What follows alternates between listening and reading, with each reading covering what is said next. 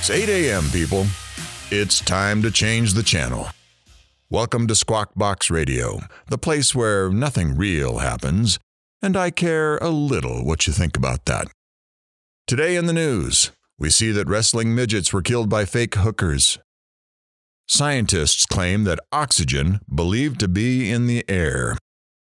Overweight people suing spoon manufacturers. Little train stuck on hill thought he could make it. I'm your host, STD J, the DJ that just won't go away.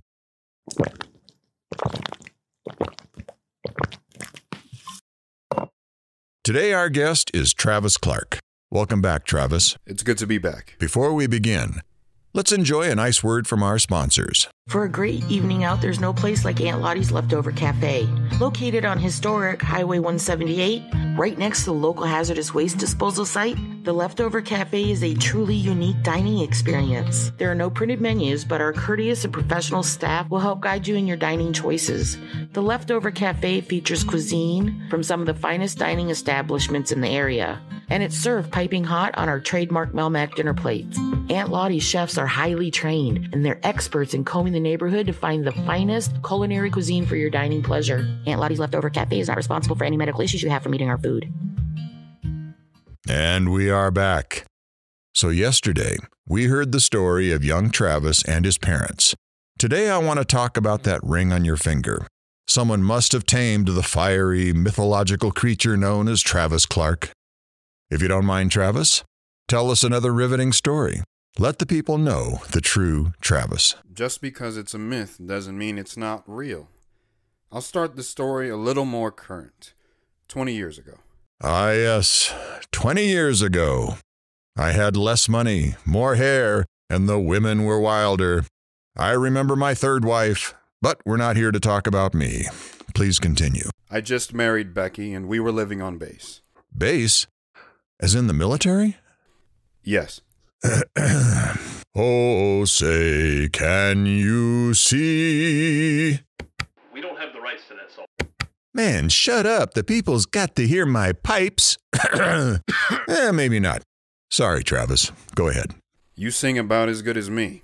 But anyways, Becky and I were living on the base. I just finished basic training and, well, this happened. I can't believe how lucky I am. Lucky? What are you talking about? I don't know if it's like I'm living in serendipity. Serendipity?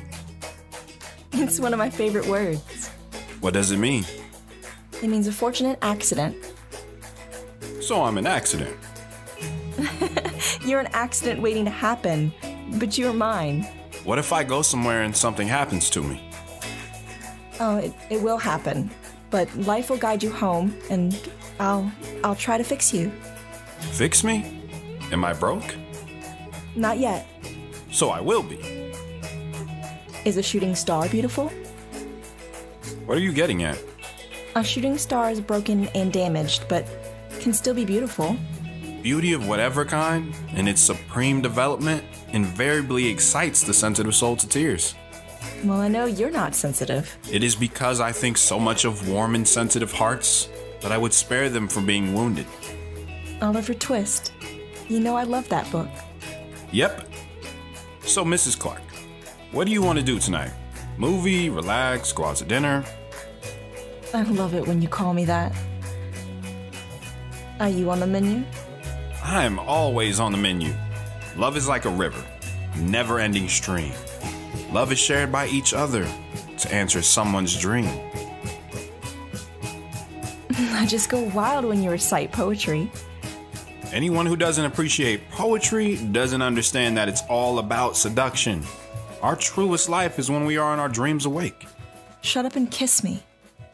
Travis, I have to admit, I was squirming in my pants a little too. I mean, look at you. You're built like a rock, you're a philosopher, a poet. I wanted to kiss you. Who are you?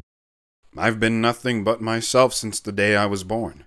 And if you can't see that, it's your fault, not mine.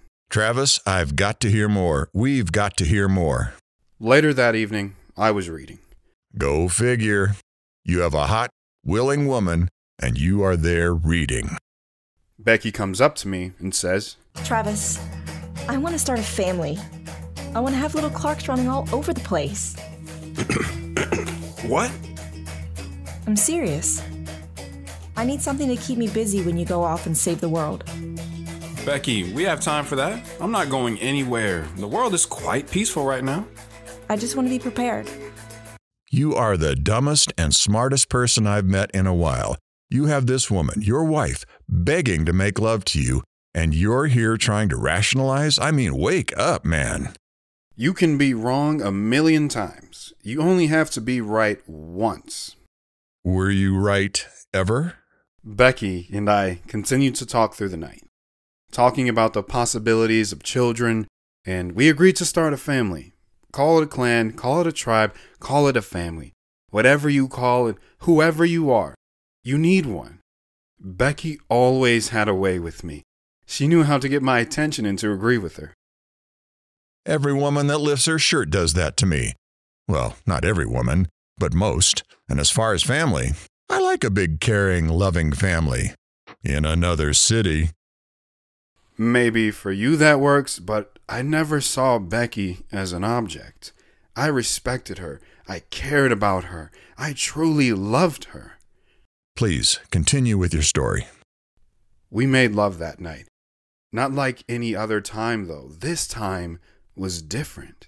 Did you use cuffs? Feathers? Whips?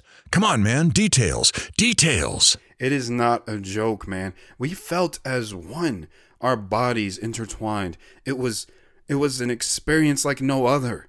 Afterward, we cuddled and I said, "You are what I've been searching for, chasing after, longing to find. Every star, moonbeam, and young child's dream. All of my everythings. So infinitely far away, yet so intimately close here in my arms." How do you do that? Do what? Know how to love me. I just do. If I know what love is, it is because of you. Whatever you're doing, don't stop. Promise me you'll never stop. Becky, I'll never stop loving you. With that, we fell asleep. I got up the next morning, being careful not to wake her, put on my uniform, had my morning cup of coffee, and went to PT. Later that day, the world stopped. What happened? You know those 2 towers? Well, that was that day.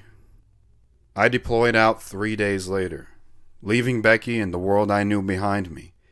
I began to change. Everything I thought I knew was not right anymore. I tried to hang on, but time has a funny way of not staying still. Sometimes I think I need another heart to feel all the things I feel. Travis, damn, man. I got to hear more. But that's all the time we have today. Can you come back tomorrow? The people have to hear this story. Yeah, I'll come back. It's starting to feel good to tell my story. Alrighty, folks. That's a wrap today. Let's give it up to Travis, the man, the myth, the legend, the lover, the fighter. We will find out soon enough, I think. Let's hear from our sponsors. Do you ever feel like you're spending too much time looking for the right tool? Have you ever just wanted to buy an animal for no reason whatsoever? Then come on down to Annette's General Store. Annette's General Store is filled with items that you just can't live without. From simple buckets and bags of feed to high-tech gizmos that tell whether or not your eggs are fertile. Annette's General Store. If you have money, you are bound to buy useless items here. Annette is not responsible for any lost animals once purchased. If you are not fast, don't buy them. Do you ever feel lost in the woods? You ever feel alone with nothing to do? Then book your stay at the Lazy Bear Lodge, a place that offers nothing but bugs and some of the doors don't even work. A place where you can leave it all behind.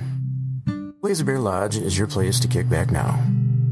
Taxes and shovels to bury bodies, not included with the price. All right, now for the green DJ with no weed, DJ Aggro.